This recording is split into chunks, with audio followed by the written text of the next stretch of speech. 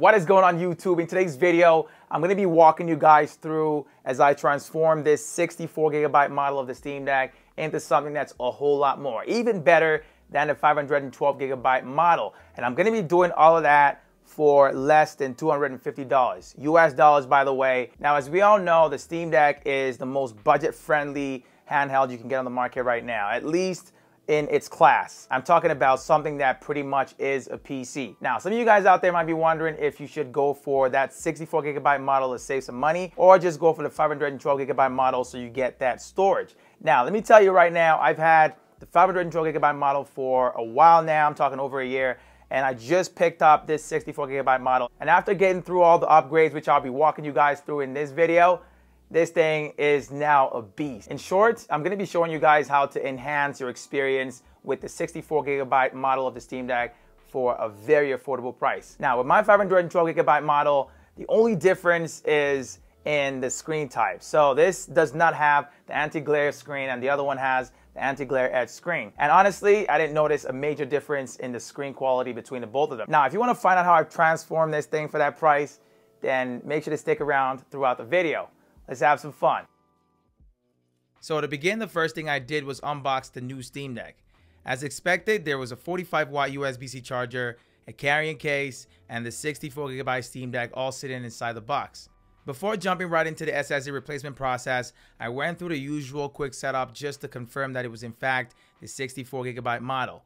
And to be honest, I don't even understand how anyone can really use the 64GB model as is without updating or upgrading that storage. So in today's video, the first process is going to be changing or replacing the SSD that it comes with. So we're going to be switching to a 1TB SSD, which I picked up off AliExpress. To begin the SSD replacement process, I had to make sure that the battery level was below 25%, which is the safe thing to do.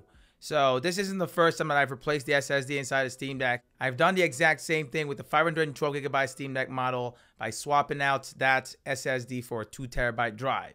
Honestly, I don't really see how that 64GB is going to be useful for very long for most people. For example, games like Red Dead Redemption are a little over 100GB, which is way more than what you get with the 64GB model. So you need more storage, or you'll have to put those on an SD card. One difference to note between using an SD card and switching out the internal SSD is that you'll get better performance from the SSD than you'll get from the SD card.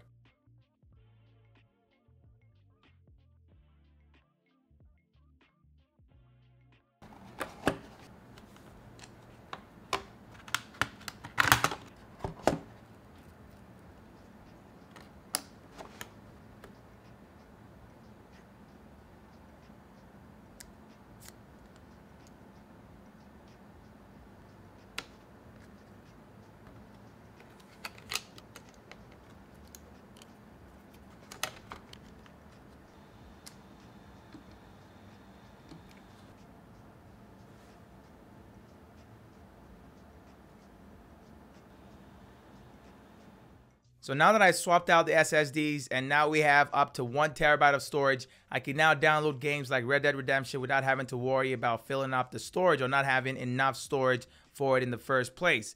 The next stage of the transformative process was adding some personalization to the body of the console. I did this by applying a skin and thumbstick caps I had received from JSOX, so it's a whole package and very affordable, but it changes the entire look of the Steam Deck. You can pick up different styles, but what I've got is a simple bluish white color and a mix of carbon fiber for some parts of the body.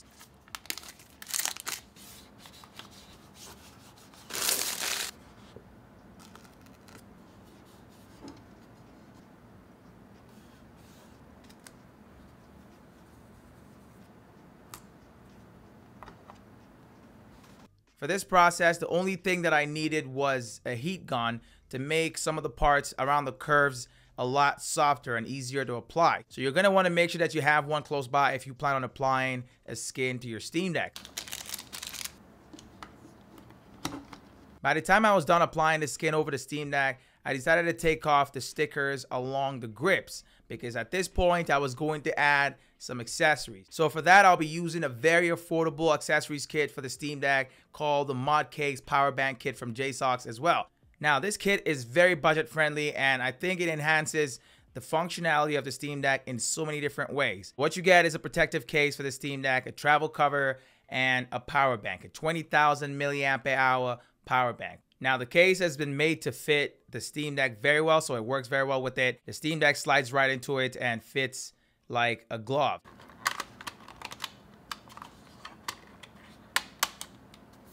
The protective case uses a really grippy material around the grips, which is great for providing friction between the hands and the Steam Deck whenever you're playing. So once you have the case on there, you'll notice that on the back side, you can attach a stand. So that stand also comes with the ModCase power bank kit, and it works really well because it's very minimal, and it also adds very negligible weights to the entire setup. So you can have it on there all the time and you wouldn't even know that it's there. So it's really cool to have and will make it easy to have the Steam Deck sit upright. Now in the back of the case, there's also an attachment piece for added modular pieces to the case. So these different pieces can be picked up from JSOX, but with the power bank kit, you get a strap that you can attach to the back and then attach the power bank to the back of the Steam Deck. So that makes it almost a mobile kit. Beware that it's going to have a little bit more weight to it than without the battery. But you can also use the power bank without strapping it to the back of the Steam Deck by using the provided extra long USB-C cable. That will give you access to additional battery life without the additional weight.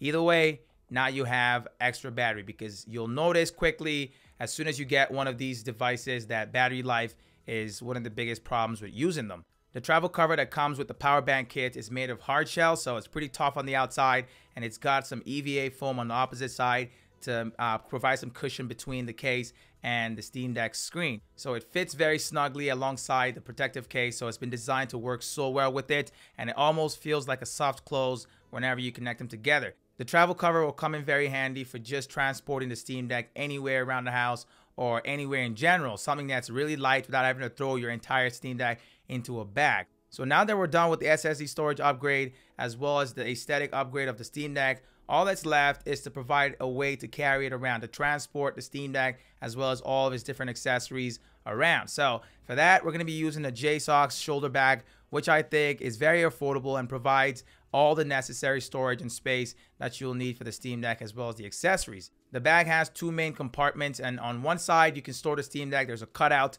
designed specifically for the Steam Deck, so it'll fit there perfectly. And on the other side, you can store things like cables in the mesh pocket as well as the power bank in some of the pockets that have been cut out and set up in there. On the outside of the bag, there's one extra storage. So this is not a large one, but it's great for storing small items like your phone or a wallet.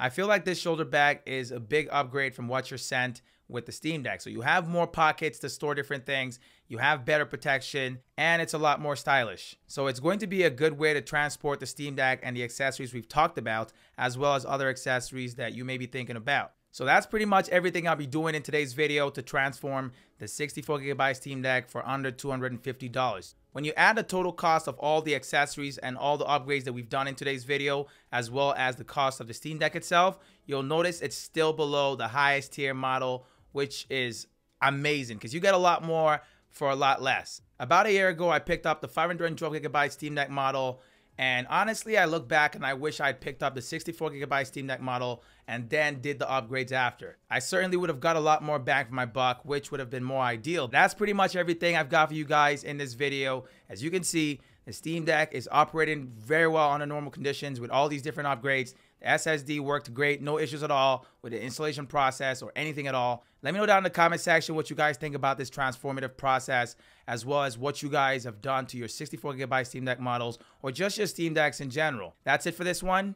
I hope you guys had fun watching. I'll catch you guys in my next video. If not, thank you for watching. It's Tommy, and I'm out, y'all.